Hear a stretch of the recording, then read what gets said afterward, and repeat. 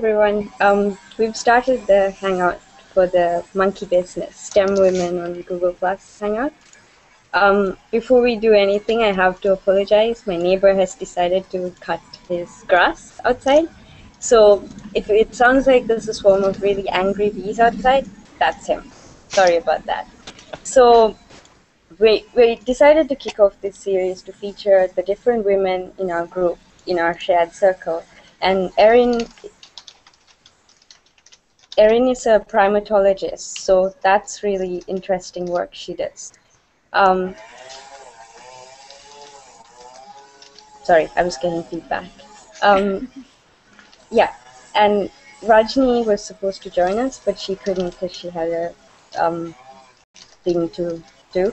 And Scott Lewis kindly agreed to step in instead, and that's Scott. Hi, everyone. And that's Erin over here, if you didn't guess already.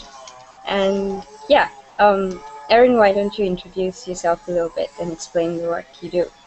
Sure.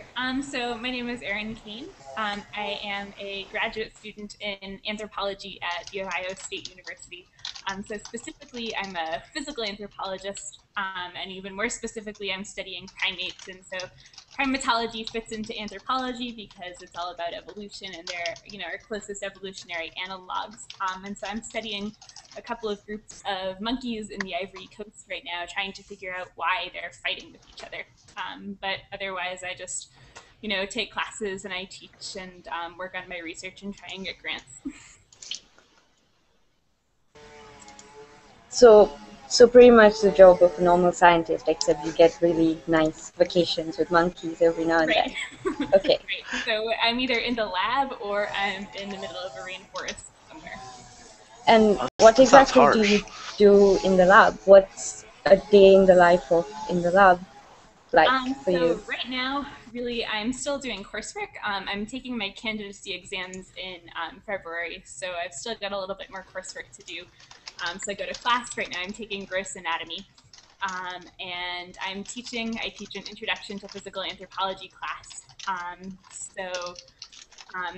Basic human evolution stuff and stuff about the living primates. So when I'm not either in class or teaching, I'm usually doing reading to try and figure out kind of support the grants that I'm writing and prepare for my candidacy exams right now. Cool. That sounds very interesting. Um, so we can start off by asking you what was your inspiration for choosing this particular career? What what made you choose a STEM career, and then why primatology specifically? So I've always been sort of interested in sciencey things. I had a sixth grade birthday, or sorry, my 6-year-old birthday party was at the Natural History Museum at the University of Michigan. I was in it for the dinosaurs, but that was like the sort of thing that I thought was really awesome. Um, and when I was in seventh grade, I guess, I had sort of run out of books to get at the library, and my dad told me to read Jane Goodall's first book, In the Shadow of Man, which is about, it's 1960, and she's a 20-year-old British lady, and she gets shipped off to Tanzania by the Leakeys to go and study chimpanzees. And that was like the coolest thing in the whole world. And so I finished reading the book, and I told my dad this was what I was going to be when I grew up, and I told my science teachers this, and that was almost 13 years ago at this point in time, and it's still what I want to be when I grow up. So um, it's worked out. That's really awesome. I notice you have a monkey behind you watching us. Could you introduce him to Actually, us? it's a chimpanzee, so Okay. not a monkey. Okay. The easiest way to tell the difference between apes and monkeys is whether or not they have a tail. Okay. Things that have tails are not apes. They're usually monkeys. Sometimes they're lemurs or lorises, but chimps are apes, are not monkeys. But you can't actually see its tail. Okay. So before we went on any further, I wanted to introduce why we're doing this, especially in the month of December, and featuring the amazing women over here at the Women on STEM on Google+.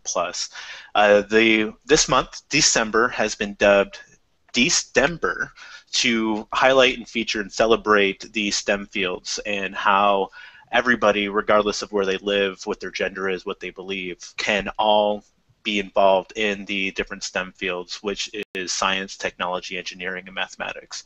So through the entire month of December, we will be going through with the people from Google Science Fair, and also partnered with Girls Start, which is a fantastic group out of Austin, Texas, which focuses on getting girls in K through 12 interested and excited about the STEM fields. So throughout the entire month, if you go and check on Google Plus using the hashtag #DStember, you'll be seeing many different hangouts, different blog posts and discussions going on, even with the communities that just launched the other day. And so you'll be able to get some insight into many different STEM fields, whether it be today with biology and primatology, whether it be with physics, chemistry. We've had places from all over the place, and this is just our way of celebrating the STEM fields and getting as many people involved. We will be checking comments from the event page and through any of the reshares going through on Budini's post, also on YouTube and on Twitter. If you use the hashtag on Twitter of #DStember, we'll be able to check all of those comments going through. So if you have any questions for Erin regarding her research, feel free to let us know, and we will make sure they get directed towards her. Awesome, thanks.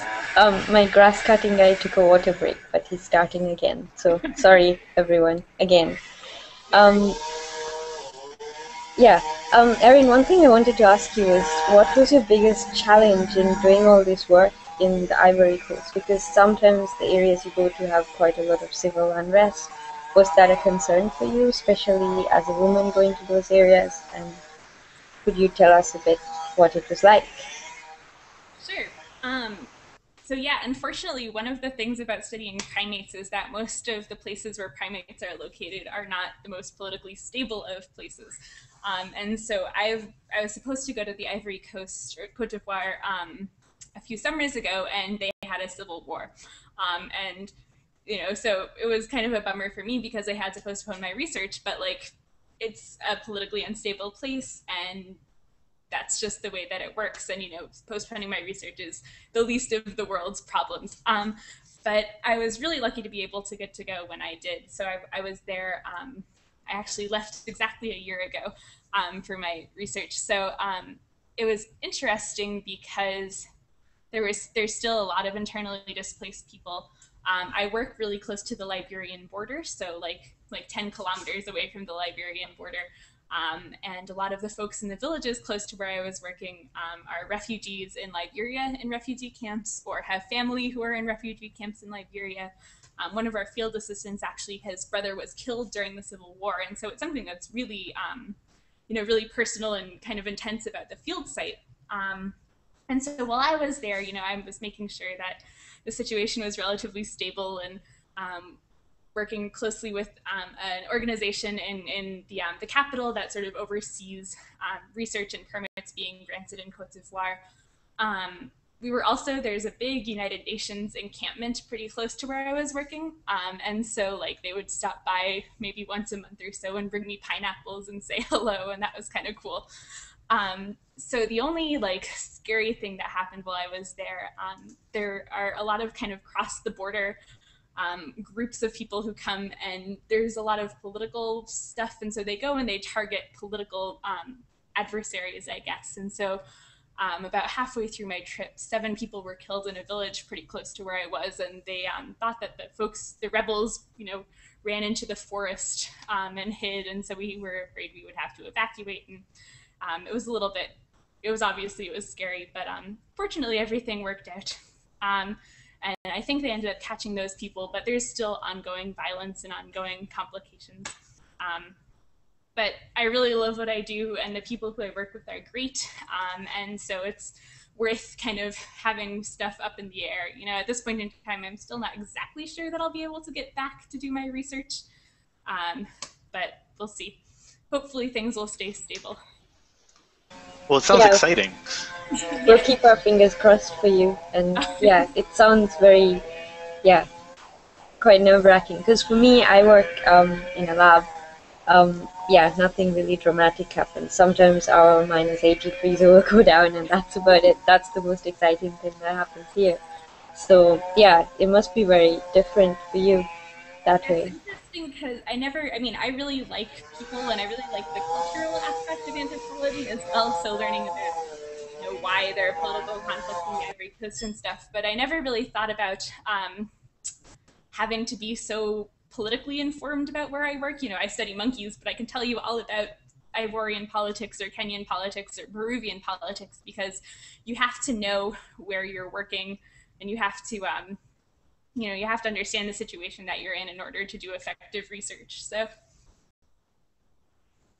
Yeah, it sounds quite crazy. I know, at least with my field, a lot of it's now remote. So a lot of with astronomy, many of the astronomers actually can access the observatories from across the world. So they don't have to be in these places. And even these places themselves, the observatories are pretty safe. It's a yeah. big building out in the middle of nowhere, but I don't know if I could handle going out and having to deal with the Civil War while trying to do my research. So that's pretty awesome. Not only is the science you're doing really, really cool, really interesting, but you do have to literally risk your neck going out there and finding all I that mean, information going on. yeah, I wouldn't call it risking my neck or anything, but I mean, it's definitely there have been interesting moments. The other thing that's kind of nerve wracking about it is that I'm walking around in a rainforest full of leopards and large snakes, and um, sometimes they pop up, but I would call that risking my neck. I don't see myself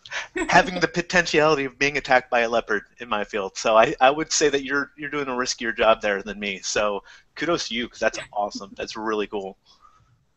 in it Have for you had any close calls with other things like that? I've never seen big cats.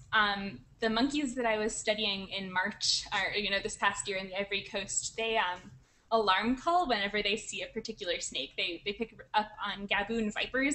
They've got these they look like rhinoceroses kind of. They've got these giant things coming out of their nose, and they're really big snakes. And presumably they eat mangabeys. And so whenever the mangabeys see them, they like mob the group, or they mob the snake rather. And so everybody runs at the snake and yells and kind of jumps and pokes it until it eventually slithers away. Um, but sometimes they make it slither in your direction. So I've never gotten too close to the vipers, but in Peru, I almost stepped on a fer-de-lance, which is another poisonous pit viper, and that was really scary. I didn't realize he was there, and I jumped across a brook, and I saw him rear up, and I jumped back in the other direction. Um, but otherwise, everything has been okay. So That's good to hear. Yeah. So, one of the other questions I really wanted to ask you, because in STEM field it's really important to have a mentor who can guide you and help you and, basically a support system. What was your support system? And can you explain what qualities that other people in these fields should be looking for when they're thinking of, okay, I need to look out for a mentor, what qualities should this mentor have? yeah, definitely. So I've been really, really lucky. Ever since seventh grade, people have been really supportive and excited of the idea that there's a 13-year-old girl who wants to be a scientist, or a 20-year-old, or a 25-year-old, or whatever. So just in general, my science teachers have all been wonderful, and my parents have been incredibly supportive because I'm just rambling about stepping on snakes and fighting off civil wars and stuff. And I don't have a whole lot of contact with my parents when I'm in the field, and I know it's really difficult for them, but they're still like, do what you like to do, and it's great. But as far as kind of academic mentors go, I've also been really, really lucky. So my undergraduate advisor, Dr. Tab Rasmussen, he is a paleontologist, and he got me a work study job cleaning fossils in his lab. And not only was I just a work study student, but I was an undergraduate, and he like listened to what I was thinking, and he was giving me more.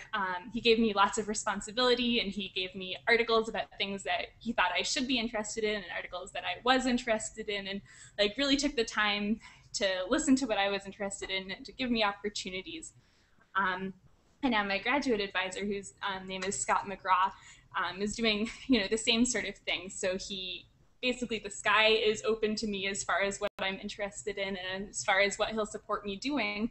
And then they actually back it up, and so he's helped me with grant money and been really supportive as far as you can do whatever you're interested in, and having the trust in me to understand that I'll be able to follow through on stuff. So if I was looking for a mentor, I would look for somebody who I knew had time to like devote to paying attention to me, and the resources to be able to take the time and to help me get my own resources, I guess. Trying to think of something else kind of beneficial to say, but I'll keep thinking about it and come back to it. Well, and I completely agree with you, Erin. That's one thing many people don't think about is when you're getting into the sciences, when you're going into your graduate studies and doing your research, the biggest component for your success is having a fantastic mentor. You have support in whatever field you're in, you need to have that support that is interested in what you're researching, that will help you along and put you in touch with different contacts that will help you out as far as whether it be just writing grants or finding things like that. But it's really crucial that you have this great work relationship with your advisor and other people in your field or maybe outside of your field that will help you along the way. So that's something to think about if any of you are trying to get involved into the STEM fields. It does have a lot to do with studying and being a good student, but a lot of it has to do with being able to work well with one another and being able to step out of your comfort zone. A lot of us are really shy people, and being able to reach out to someone and ask for help and see what is going to be the best way of approaching a subject, because a lot of times, we don't know where to go. We might have the abilities to go there, but we just don't know which direction to go to, and having that mentor will definitely help you at least direct your path. You still have to walk and do all the hard work, but having someone direct you where you need to go is awesome. Yeah, I had realized the other thing I was thinking of is that you can approach primatology, and really I'm sure any field, from a bunch of different theoretical perspectives, and a lot of times those theoretical perspectives don't agree with each other. And another thing that's been really great about my mentors is that even if they are particularly entrenched in one way of looking at monkeys or fossils or something like that, they've never like made that have to be the way that I look at things. And so it's wonderful to have somebody who I know is knowledgeable about looking at something in a particular way, but then if I look at it in another way, it's not a problem. It's just a conversation that we can have. Yeah, absolutely. That's really important. I was really lucky when I was doing my PhD. I had a fantastic supervisor, and I'm still in touch with her now, even though I'm now doing my postdoc. So yeah, these are lifetime relationships sometimes if you're lucky, and it's good to choose well rather than choose someone who's too busy to bother, or has other issues with helping people to bring up the next generation of STEM careers.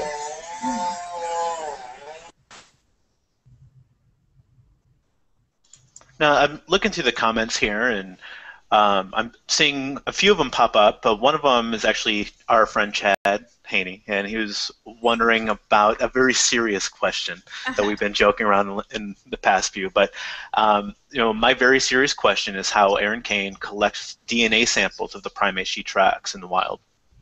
So in the past, I've been involved in a really cool project that was specifically looking at genetics. So there's this group of monkeys in South America that have twins all the time. And that's weird because usually monkeys only have one baby at a time. Primates in general usually have one baby. And so these guys are really, really small. They're about yay big. They're only maybe 500 grams at the most. And they always have twins. And it's because it's easier for a female to give birth to two much smaller babies than one baby that would be like a quarter of its body weight. So anyways, the cool thing about these guys is that the twins overlap their placentas, and they share blood vessels in the placenta while they're in utero. And what happens is stem cells get transferred between these two placentas. And so you can sometimes end up with your twin stem cells building part of your arm muscle or your skin on one part of your body, or sometimes your gametes. And so what I was working for a graduate student who was trying to figure out how this chimerism, this sort of stem cell stuff, comes out in their behavior, because they do all sorts of really cool behavioral things too. And so for that project, we were collecting a bunch of different genetic samples. So we were putting out these traps basically in the middle of the Amazon. And we were trying to get the monkeys to go in the traps, and then we would knock them out and take a bunch of different genetic samples. So we would get hair samples and fingernail clippings and draw some blood and take some fecal samples. And so usually when they get knocked out, they would just poop, and we would be able to collect the fecal samples that way. And so that was one way that we were collecting genetic stuff. What I suspect Chad is referring to is my project with Diana monkey poop, and that's not actually for genetics. I'm looking at hormones and isotopes in these Diana monkey fecal samples to try and figure out whether or not females are stressed in one group, and if they're stressed, if there's nutritional stress, or if it's social stress. So I have to collect a lot of monkey poop. And basically, I just have to keep an eye on the monkey and wait for them to poop, and then wait for the poop to fall on the forest floor, and hope that I can find it, and hope that I find it before dung beetles or flies or something else finds it. And then use a very technical method of collection. I have rubber gloves and a coffee spoon, and I scoop it up and put it in a vial. And I haven't exactly figured out what I'm doing with it. I'm definitely going to be drying some of it so I can grind it up to do isotopes. I'll probably be saving some of it in a different solution so that I can take the hormones out. But that is the highly technical method of collecting fecal samples. That's awesome. Can you identify different kinds of stress from that poop? Can you say it's like what different types of stress it is? Not exactly. Okay. So what I'm going to be doing, I think, is looking at the level of fecal glucocorticoids. So you have cortisol that gets released by your body when you're stressed, and it gets metabolized and it comes out in your feces as this metabolite. And so we know basically why cortisol is released, but it's released for social stress, it's released through nutritional stress, it's released through a variety of ways, and it's mediated by a bunch of different processes. So it's definitely not a perfect way of getting at stress, but it's better than just behavioral observation. So I'm going to be combining that sort of hormonal component with looking at behavior. And so these are recognizable females. I know, which female is pooping, and I can then go and look and see if, she's been harassed a lot, or if she's been initiating fights, or if she's been displacing people or something like that. And so then I can hopefully correlate it in that way. The fecal isotope stuff is really cool because so what happens is every organism is on basically a trophic level, and you can determine what trophic level they are, if they're consumers or primary producers or what, based on this ratio of isotopes. And when organisms are nutritionally stressed, they start basically metabolizing themselves. And so when they start metabolizing themselves, it looks like they go up another trophic level. It looks like they start consuming themselves as though they were predators or something like that. And so there's been some really cool research with starving penguins. And I just found a really cool paper looking at hermit crabs that shows that isotope levels change when you're stressed, and specifically when you're nutritionally stressed. So hopefully that will work out with Diana monkeys as well. Is that sort of stress very common when you're dealing with primates across the world, especially with the different primates you've worked with? Are you seeing a trend in stress based on population of humans in the area, or populations of different animals in the area as well? So that's a really good question. I don't really know. It kind of depends on social structures. So like you would think that the dominant member of the group, the person who's the top of the hierarchy, I guess, is going to be stressed because he or she is fighting off advances from everybody else, and so that might raise your stress. But if you're the lowest member of the hierarchy and you have to fight for your food, and that would also cause stress. And so there's been people aren't really sure at this point in time if there's a good pattern to what makes somebody stressed or not stressed. But if you're interested in that, the person to look up is Robert Sapolsky. I can type his name for Scott. Um, he's a neuroendocrinologist at Stanford, and he does really fantastic work looking at baboons and how baboons are stressed, and being a dominant baboon versus a subordinate baboon. And then what he's found is that your stress actually affects your health. And so there are really clear patterns of, dominant males who are stressed who then have kind of poorer health, or subordinate males who are stressed and then have poorer health. And he's working to apply that to humans. And so he does really cool stuff. That's interesting because during my PhD, I was working in parasitology, and I would get sheep poop samples once a week as well to analyze for parasites. So yeah, it seems like it's a common theme in biology area. Yeah, there's a lot of people doing stuff with parasites in primatology right now also. And actually that kind of speaks to Scott's question about the impact of humans on primates and primate health and stuff. So there's been a lot of work trying to figure out, do you see more parasites in disturbed habitats and stuff like that? And it looks like you do, and it looks like where there's more interaction between humans and primates, they're kind of sharing disease and sharing parasites and things like that, which you would expect probably. Oh, thank you. That's really interesting. So do the parasites co-evolve to have two different host species? Is that how it works? Yeah, I didn't. Okay. Sorry, gardener dude. Do the parasites co-evolve with the monkey and the human then? I would assume so, but I don't know. I think the best example that I know of is actually looking at viruses, and so HIV is actually, it's the monkeys that I was studying, the sooty mangabeys, are the natural host for HIV. They all have the monkey version of it, which is SIV, or simian immunodeficiency virus. And so at some point in time that transferred from sooty mangabeys to humans, and now it's equally well adapted for both of these monkeys.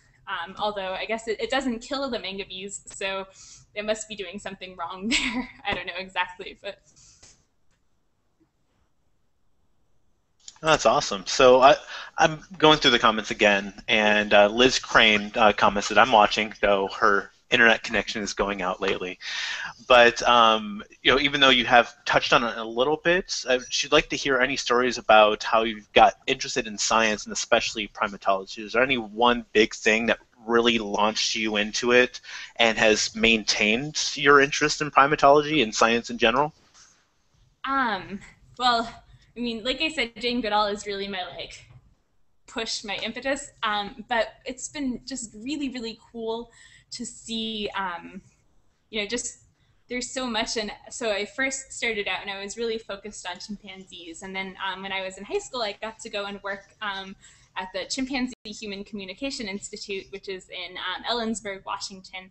And they have chimpanzees there who've learned sign language.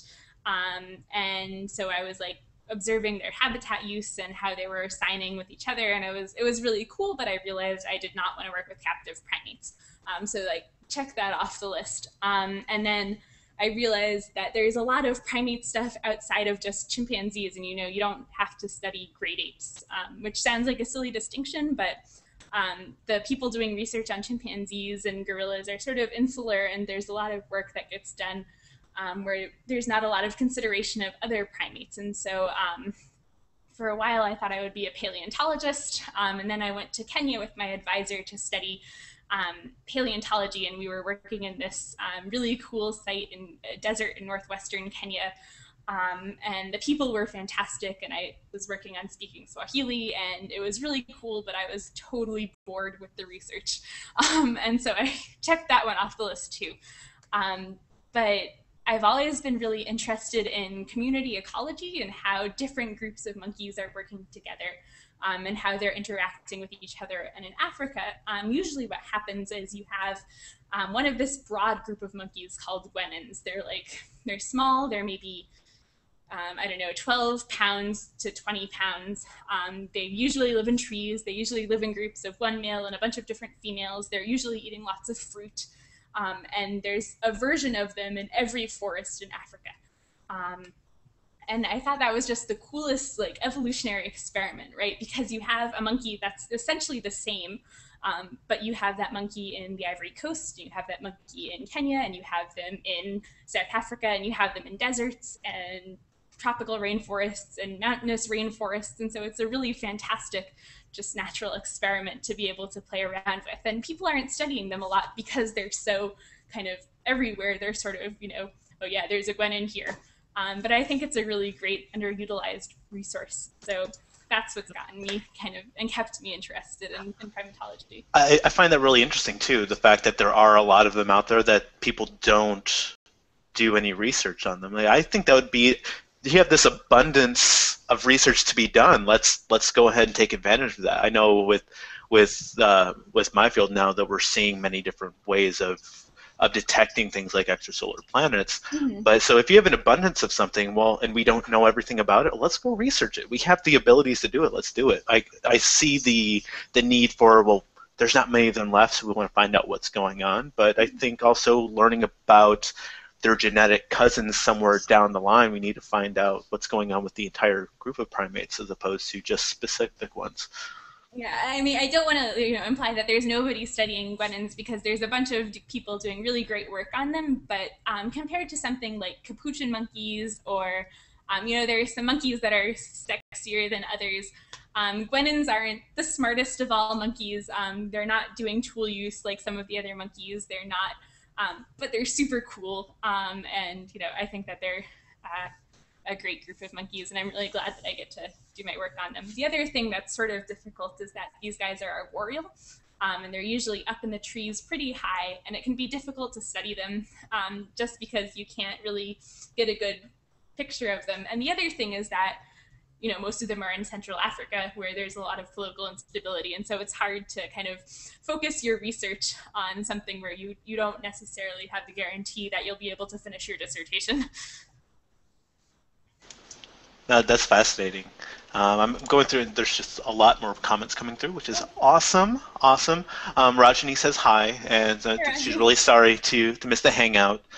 But she's asking, can Erin tell us something about that intriguing primate skeleton behind her? Oh, sure. So this is a chimpanzee. It's a female chimpanzee. The It's not actually a real skeleton, so this is just a cast that we have in the lab because it looks cool. It does look cool. Yeah. I'm back. I had to yell at the gardener guy. Sorry about that. No worries. Trying to think of good chimpanzee anatomy things. Okay, so here's a cool story about chimpanzee teeth. So most primates have really specialized teeth for the diets that they're eating. If you look at chimpanzee teeth, they're like kind of rounded cusps. They're really bumpy. I'll post a picture of chimpanzee teeth after the hangout. And chimps are eating mostly fruit. They're eating lots and lots and lots of fruit, especially figs. And chimps live in these giant communities of something like 80 some odd animals. And as you might imagine, there aren't a lot of trees that can support 80 chimpanzees hanging out in them and eating all of their fruit. And so chimps have this big fission fusion society where they come together as a group of 80 individuals sometimes, but usually they break off into smaller groups of maybe one female and her infants, or 3 or 4 females hanging out together, or a bunch of males. And so they like break apart and they come back together, and it's all related to what they're eating. And you compare that with something like a gorilla, for example. Gorillas are eating mostly vegetation. Gorilla teeth they're like scissors almost. They're really sharp. They've got really high shearing crests, and vegetation is everywhere. Gorillas can hang out in big groups and just sit and eat vegetation on the ground, and they don't have to do this whole complicated social system. And so what the chimps are eating has a lot to do with how they're socializing and how they're able to organize their kind of social groups and their communities. That's really awesome because I'm not a biologist. I enjoy biology. I find it interesting, but I have no real insight in my daily life on it. So being able to hear about the different types and how their social structure impacts just their eating habits, that's really fascinating to me. Because the only real primates I deal with are people, and I try to avoid them as much as possible. Well, people, So, you can see that in our teeth too. You can see our, the things that we're evolved to eat. And if you look back over human evolution, you can compare human teeth and the arrangement of our teeth and thickness of our enamel and stuff like that to a robust Australopithecine or something like that, and you can see that our diet has changed immensely. We're eating things that are a lot easier to process, and so we're not the most boring of primates. It's easy to discount humans as just humans, but we're all right too. we are all right. Some of us are. I try to be. You two are awesome. So one of the questions we have from Tommy, who is a parasitologist, was, can you explain what zoonosis is and what are those concerns with your research? Sure. So zoonotic diseases are those that are transferred between animals and humans. And Tommy can tell you much more about the parasite side of this and the disease side of it. But as far as my considerations when I'm doing research, the monkeys that I'm working with right now are not. There's no disease that I know of that transfers easily between humans and Diana monkeys. When I was working with the mangabees, that was a little bit more of a concern because they do carry SIV. But as long as I didn't, attack them and cause them to bite me or something, we didn't, we didn't have any real steps that we took. The people who are working in the same forest as I do with the chimpanzees, they're really, really careful because chimps are so susceptible to human diseases. Chimps get colds, chimps get the flu, chimps get polio, Ebola, all sorts of things. So they always work, they have masks on, like face masks, so that they don't ever transfer diseases between either human to chimp or chimp to human. The big concern right now, as far as I can tell, with human disease transfer, back and forth with primates is related to the bushmeat crisis. And so bushmeat is basically when people are killing animals in the forest usually and eating them. Sometimes they're killing them and then selling them in markets. Sometimes they're just killing them for personal consumption. And really closely related animals like chimpanzees and gorillas and other primates, it's easy to transfer diseases when you're eating something so closely related to us. So that's generally how Ebola, it looks like, makes it between human and gorilla populations and things like that. So that's a major concern, but it's not something that I really have to deal with very much. Is it something you have to worry about in terms of, we've all seen movies that glamorize, oh, oops, I caught monkey blood, ooh, it's sprayed on my face. Now I have mystery disease. Is that something you have to watch out for? Do you have lots of biosafety protocols to guard against things like that? In the forest, I don't. And other than, so like when we leave and enter the forest, we wash our boots in bleach, like before you actually go into the trails from the research station. And like I said, the chimp people all wear masks. But as far as, I don't really get concerned about it. And I don't think that there's anything, there's so much other stuff to be concerned about that getting a mysterious monkey disease is not on my list. I don't think it's on many people's list. So real quick, we're about half an hour into it, so I want to do a quick station identification of what we're doing here. Again, this is the month of December here on Google+, and so the Google Science Fair and Girl Start have grouped together to celebrate the different STEM fields. Girl Start is a K through 12 program to get girls interested in the various fields of science, technology, engineering, and mathematics. And so they've grouped together, and we're having hangouts on air through the entire month of December. And today we're here with Erin Kane, and we're discussing her research on primatology, and especially with her Diana monkeys in Cote d'Ivoire. I have a new question from Erin's mother, which is awesome. So hi, Erin's mom. And Hello. She just tells us to ask about anthrax. Is there some story about anthrax I don't know about? Oh, yeah. So, Anthrax is also endemic to the Thai forest. I may have neglected to mention this to my parents before I left. And so, I mean, the spores, as far as I know, I don't really know how it works very well. The spores make it,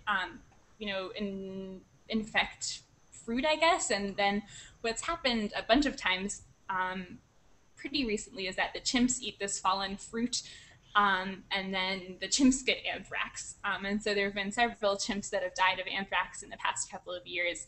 And it's an endemic thing to this particular forest. So I didn't actually really realize this until I got there and was warned not to pick up any. So sometimes we come across skeletons and other, like dead animals, and especially if it's a primate, we collect the skeleton because my advisor does a lot of research on functional morphology, looking at how skeletons are evolving and shaped by what the monkeys are up to. And so I was warned, don't pick up the skeletons with your bare hands because you might get anthrax. And so I was warned this after I'd collected my first skeleton. And then I had this like terrible cold and this like horrible allergies. And I was like, oh crap, I don't know what anthrax, is this what anthrax feels like? And my station doesn't have electricity or the internet or satellite phone. I mean, we have satellite phones, but not really good coverage. But I was like dying for Google so that I could figure out, do I have anthrax? I think we need to launch Google smoke signals so we can at least have some sort of connection to the search. And we had a health resource book, but it was in German. And so I was like, well, I'll just keep my fingers crossed. So note for next time is bring an English medical resource there, or learn German before you go. Yes. I bet your mom was really worried about that. Yeah, I don't think I realized quite how much stress I put my poor parents under. But no, you're not selling me that you're not risking your neck out there. You keep saying you're not, and you haven't sold me. No, I was really lucky as far as health stuff goes. I mean, I was allergic to something that apparently fruited in January. But my only other major issue was that I had botflies. So I had a botfly in my elbow, and I had botflies in both elbows and one in my armpit. So it's a fly that stings you, and it lays its larva in your skin. And then the larvae live off of your muscle tissue until they're big enough to emerge. And at first I just thought I had pimples, popping up in weird places because it was humid, I guess. I don't know. But then I realized that there was they were getting bigger, and I could feel the thing moving in me. And it was really horrible. It was right at the beginning of my trip. So I was really homesick, and I couldn't communicate with anybody very well. My French was not great. And so eventually I figured out that I had botflies, and on my birthday, actually, I squeezed one of them out of my arm, and it flew across the room. And I just sat and was so sad because I was all alone, speaking no French, and I had things eating me, and it was very sad. Oh, wow. Wow. The only thing that happened, that was, the only bad thing, and that was I only had those 3 botflies, and they all came out without too much trouble, so. That's insane to me. I'm not afraid of bugs, and I'm not really afraid of any real biology stuff, but having other species of animals coming out of my body is one of those things I'm sure many people have nightmares about. So if anybody didn't think Erin's research was awesome, she's so hardcore. She's had to go to other countries and continents, and now she's had animals crawling out of her body for the name of science. So you are awesome. That is crazy. I couldn't do that. I couldn't. That would just send me over. I'm not really afraid of flies or bugs or snakes, but I'm pretty sure I draw the line at other animals crawling out of my body. That's a pretty good line there for me. Yeah, it does give me some good stories, though, because anthropologists get together and everybody's got field stories, whether you're a cultural anthropologist working in a crazy place or an archaeologist, digging in a swamp infested with crocodiles, or, but everybody's got stories. And so now I have a couple of good ones that I can pass along. Yeah, that's definitely really a keeper. Yeah. One of the questions we have from Gaithia was, Have your experiences in the Ivory Coast, have they informed or changed your attitude towards being a STEM woman? Yeah, definitely. I mean, so all of the places that I've worked in, there haven't really been any native or local women who are also involved in science. And so when I was in Peru, I was working under a female grad student. She's Indian and she's a grad student at Washington University. And so that was really, really fantastic. But the general attitude towards women in Peru was not the most enlightened one. And when I was in Kenya, I was the only woman in um, Kenyan paleoanthropologists and American paleoanthropologists. And the same thing here. I was all by myself, the only non-Ivorian, the only woman. And so realizing how lucky I am to be in the United States, where I'm surrounded by a bunch of like people who are excited about women in science, that's been really fantastic. And it's also made it really important to me to try and get other girls and women kind of the opportunity to be interested in science. So when I was in Cote d'Ivoire, I was working kind of out of one of the villages close to the field site. And I realized the girls there had never actually been into the forest. So they live inside, they live literally right outside, right on the border of the rainforest. And the only time that they've seen these monkeys is as people's pets. And that's the only context that they really have for primates. And so one of the things that I'd like to do when I go back to the field is give, these like 12-year-old girls an opportunity to come in and walk around the forest with me and see monkeys and see, maybe we'll see snakes and it will be exciting. But, having had the opportunities that I've had to go and do science and pretty much unimpeded as, a white lady wandering around Central Africa or West Africa, I'd really like to have other people have that opportunity as well. And, maybe they wouldn't be interested in doing science anyways, but knowing that it's an option, I think is a really important thing. Yeah, that's the main thing. We're not trying to force everyone to do STEM, but make it easy for them to do it if they wish to do it. Right. Moving on from your mom asking questions, I think we have a question from your dad. So I love that this is a family Q&A. And That's he awesome. just said, ask her about the ants. So could you elaborate on that? So I never realized how much I hate ants until I got to the Amazon. And I really hate ants. So there's a bunch of different kinds of ants, and they're all horrible. But in Peru, there's this species of ant called bullet ants, or they call them esula locally. But they're about, let's see, where's my camera? They're about an inch long. They have pinchers and they have stingers. And so they like latch onto you with their pinchers and then they sting you repeatedly with their horrible venom. And they're called bullet ants because it's supposed to feel like you've been shot and you're like nauseous for 24 hours and you're in horrible pain. And so there was always this like specter of bullet ants coming out of wherever you were. I was lucky. I never got stung by bullet ants, but everybody that I was working with did. And it was like they were coming for me because they hadn't gotten me yet, and it was horrible. But there was one morning where we were out watching, waiting for the monkeys to wake up, and I noticed there was this like thing kind of moving strangely on the forest floor, and I looked closer, and it was one of the little anole lizards. They're like, 4-inch long little gecko guys. And it was like twitching back and forth, kind of writhing strangely. And I realized that there was a bullet ant embedded in its like neck, and it was stabbing it and stabbing it and stabbing it. And I was like, if it causes humans to like vomit and pass out from pain, imagine what it's doing to this little 4-inch long poor little lizard. And so ever since then, I've held a horrible grudge against ants. That's crazy.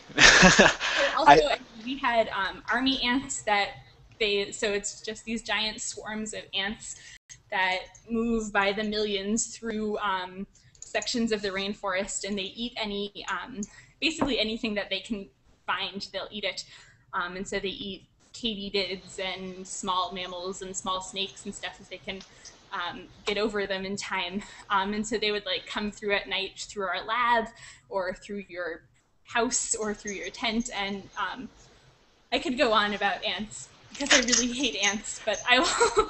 They're the worst. This it just reminds me of this movie I watched when I was young. It's from 1977 called Empire of the Ants. It's a horrible B-rate horror movie, but it's when you're telling me about this being in the Amazon, these crazy big ants just being predators, it reminds me of it. I'll put the link to the IMDb on there because it's a really bad movie, but I remember being a child and seeing these 6-foot ants chasing people down, and I think the Everglades. But this is what you're coming through to me about, and that's nuts. The These worst pred- story that I have.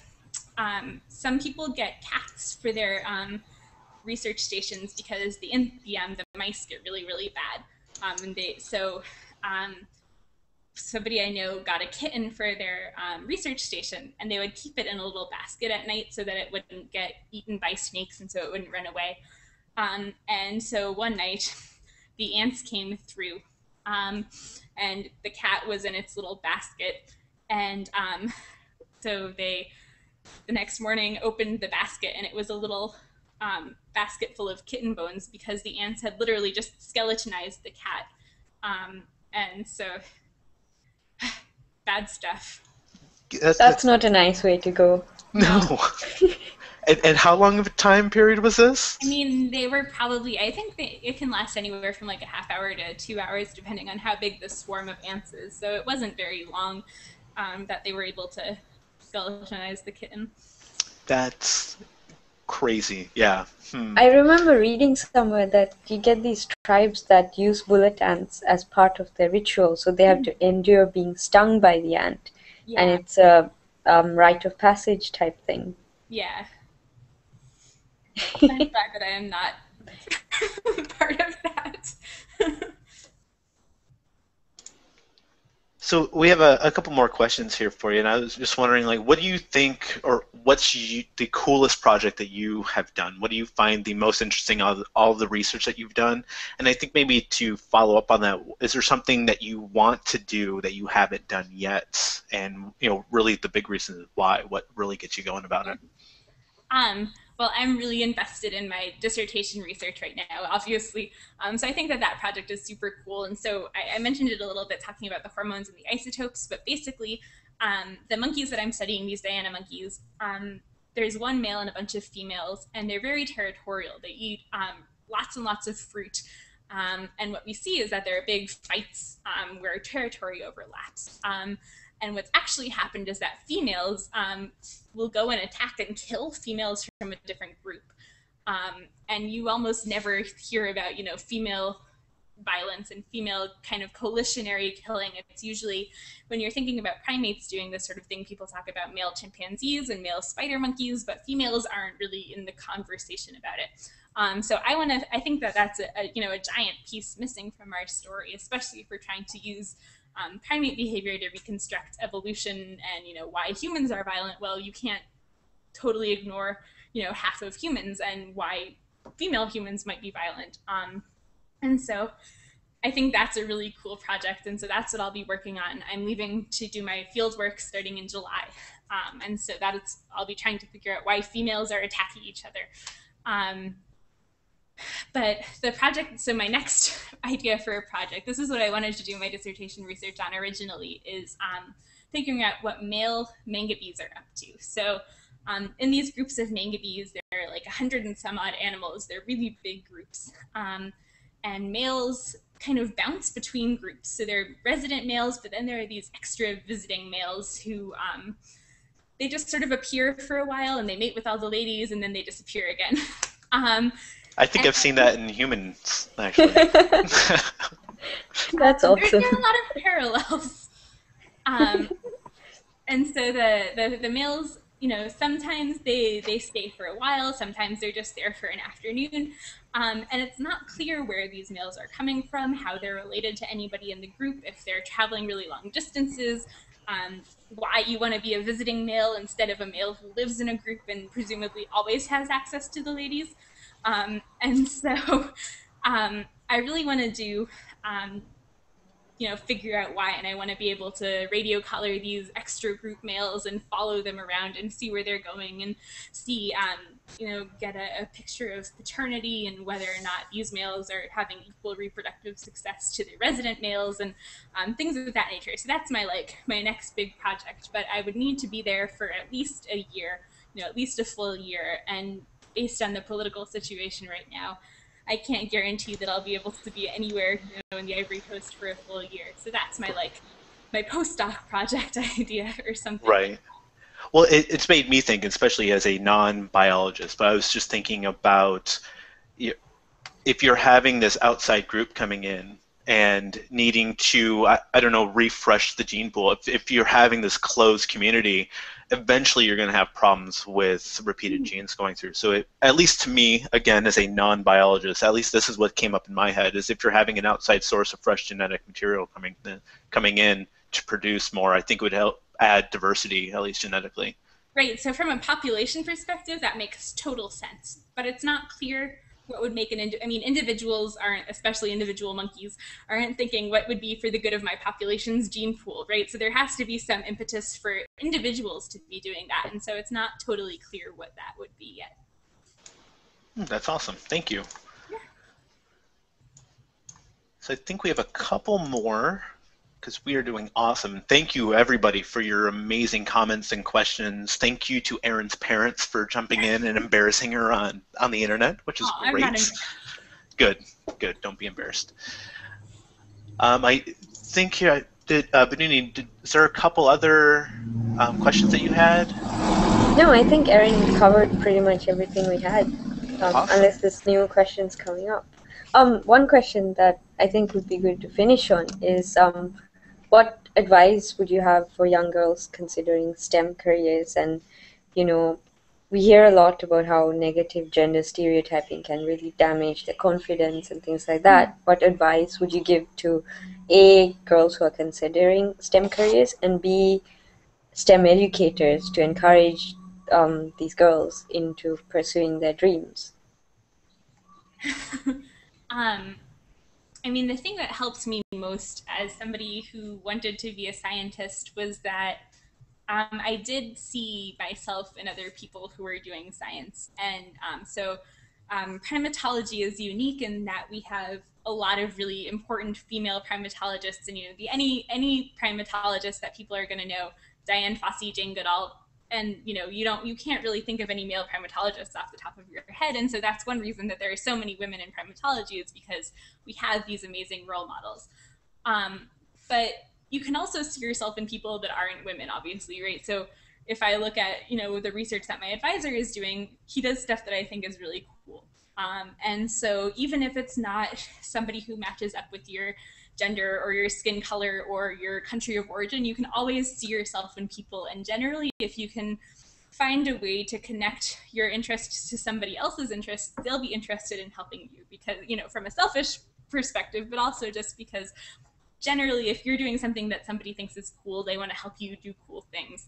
And so I would totally recommend that if anybody is interested in STEM careers, don't be afraid to contact people who are already involved in them, because I can't think of a group of people who are more invested in having people, especially underrepresented people, continue to participate in science careers. And as far as people who are STEM educators, I think the same thing goes. You have to be supportive and excited about what your students are interested in. And my 8th grade science teacher, Mr. Harrisis, when he found out I was really excited about Jane Goodall, took me to see Jane Goodall talk when she was at his alma mater. And that's not something that you can arrange for everybody, but there are ways that are easy, especially now that we have the internet. You can always find some connection to help build. And so I would really hope that people are willing to help your students build those connections for themselves.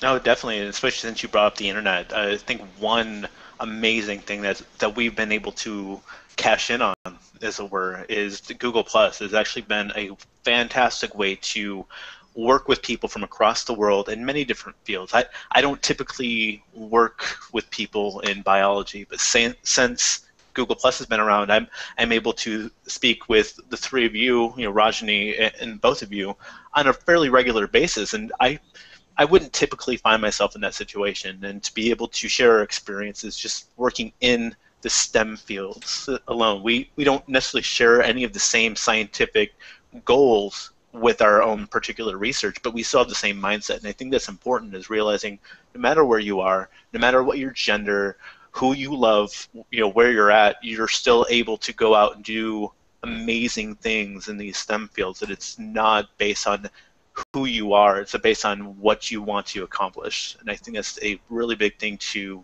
remind everyone, is that you have the ability to do all these amazing things regardless of who you are. Just go out there and do it. Absolutely. That's a really positive message, and Google Plus has been great for bringing people like us together to allow that to happen. And yeah, I absolutely love the science community and the STEM community here on Google Plus because of that.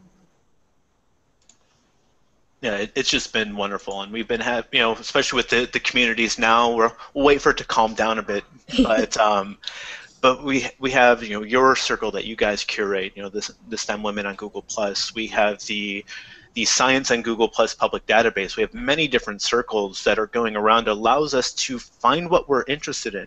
Whether you're a scientist or not, you can at least get in touch with a scientist and find out what excites the scientist, not necessarily the science, because sometimes the science can be a little confusing, but we're all people at the end of the day, and we all can at least connect on that very personal basis of what gets you excited about your field. Yeah, and I'm happy to ramble about monkeys to anybody who knows. Well, that's wonderful. I'm just checking the comments here real quick. See here if we have anything else coming up before we sign off. All right, well, while you're doing that, I should take the opportunity to thank Bodini and Rajni and Scott and everybody for watching, because I've had a lot of fun, and it was a great opportunity, and I really appreciate that you guys asked me to participate. So, thank you. Yeah, thank you for joining us. You've been an awesome guest, and thanks, Scott, for filling in for Rajni as well, last minute. No, you're very welcome. Yeah. I'm seeing a comment here from Lizzie. I'm sorry if I mess up your last name, Berube. She says, Erin, your comment that showing an interest will create interest in your research is so true, but also continuing to be enthusiastic about your work helps to find enthusiasm from others in your circles, at conferences, and reflects in all you write. So I think it's important to show your enthusiasm regardless of what you're doing, and it will help connect other people that are maybe not as enthusiastic as you, but it rubs off on people. It really does when you're working with people, whether it be on Google Plus in the virtual environment or in meet space, as I call it, at conferences. Your enthusiasm is contagious, and it does really affect everyone around you. Yeah, that's been something that I've really appreciated from teaching. So like I said, I teach an intro to physical anthropology class, and I have 50 general ed students who have no real interest in anthropology, but inevitably people get really excited about the primate stuff because I get really excited about the primate stuff. And so, it's even if what you do seems a little bit esoteric or silly or strange or what have you, your enthusiasm about it is what's going to carry other people's enthusiasm. So that's a really good point from Liz. So. Yeah, absolutely. Because we really need that context, because especially when you're doing a PhD project, stretches out over several years. You're looking at a tiny thing to do with a tiny thing to do with a tiny thing. Your point of view is so focused. When you kind of raise your head, you're like, oh, does anyone care about this? And it helps to talk to people and hear questions from people and know that, oh, people do care. What I do matters. And I think that's the great part about communities like this, that you're not alone in your research, you're not alone in your enthusiasm, and what you do matters. It does matter. And I know, to me, again, I'm not in your field, I'm more in physics and astronomy, but this is really interesting, and it's important to show that science is important regardless which flavor of it that you're doing. It really brings out the humanity in us, that we can be curious and go down different paths for the same end of just trying to figure out something we didn't know yesterday. is pushing back that horizon a little further. Now we know just a little bit more, or maybe just add some context to what we already know. I think that's really important, and that enthusiasm that we have allows people to risk doing that, risk going into the unknown. I've seen a lot where people are just terrified of failing, and yeah, failure is something that does hang in the back of your head, but you have to risk failing to find out something new. Yeah, definitely. So yeah, I think we've pretty much covered all the questions and everything we could hope to ask Erin. But if you do have further questions that you think of when you're watching a replay of this, feel free to leave it on the event page and we'll get around to it, because all of us are active on Google+. We're interested in spreading, being evangelical about science, not just today, but for the long term. So leave your questions at the events page and we'll cover that even later. And thank you everyone for tuning in to watch this. This was awesome, and Gardening Guy has stopped, so that's done out well too. Is there anything you want to add, Erin, before No, we sign off? no, I think this has been great, and thanks everybody for watching, and happy December, and happy first night of Hanukkah. Yes. Oh yeah. So quick shameless plugs out there, as Chad Haney's pointed out. We have Science Sunday, which everyone can go and take a look at. So on every Sunday that's out there, people are sharing any sort of field with science, and just use the hashtag Science Sunday. We also have the circle there for Science Sunday, and I believe now the community as well. And without forgetting as well, we have the STEM Women on G+. So it really helps celebrate the women that are doing amazing things in all the different fields that are out there.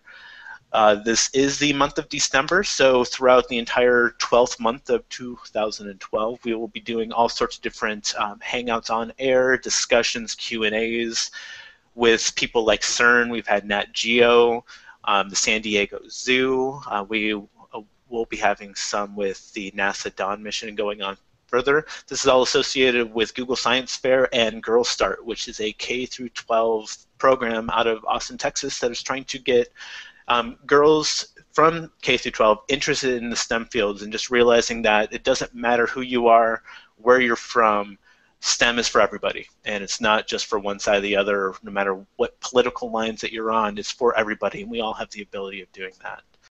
So thank you everyone for showing up and your amazing comments and questions. Thank you, Erin, for sharing with your research, and Budini, thank you again for inviting me along to help you guys out. This was awesome. Thanks for joining. And one more quick mention. On Monday, Chad will be doing a MRI hangout of a live beating heart and talking about the technology that it takes to image a beating heart, which I think is pretty awesome and definitely a first for a Google Plus Hangout on Air.